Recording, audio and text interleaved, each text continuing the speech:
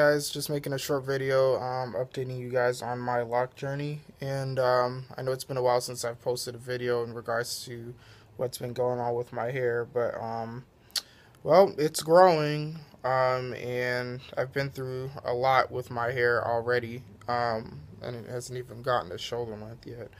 um, so just wanted to get your input on something, guys. So when I first started locking my hair, I actually had a taper in the front of my head. I still have mine on the side, but the one in front of my head here is just about gone almost, especially here in the middle, because the Spanish people I went to used a razor, and they basically kind of like jacked up the hair follicles right there. So like I'm not getting that taper back.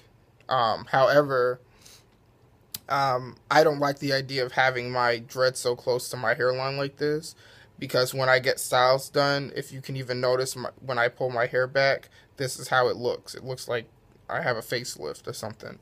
I wanted to pull my hair back out and go back to having a fro again, and then find a good barber who can do a taper for me, and then start relocking my hair again.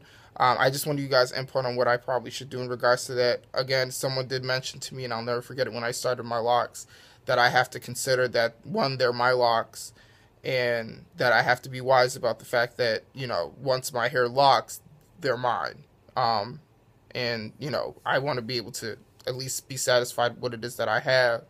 And, you know, I like my hair. However, I wanted a taper in front of my head. That was like always a definite. Thinking about pulling my hair back out, which is going to be very, very harsh for me at this point, because my hair is just, the majority of my hair is just about locked almost, or close to being locked just about. And so, you know, once I get that done, or, you know, I'm probably not going to do it until I get some feedback on it anyway, to see what folks have to say out there. But, you know, comment, rate, let me know what you guys think. I'm going to post another video later on in regards to some stuff that I've been doing with my hair. I will say this: use a lot of oil in your scalp. Regardless, oil your scalp. A cosmetologist once told me that oil to your scalp is like food to your body. Like, it's imperative. Oil your scalp, and wash your hair. Otherwise, your hair is gonna fall out. Anyway, those are my two things for right now. Guys, comment.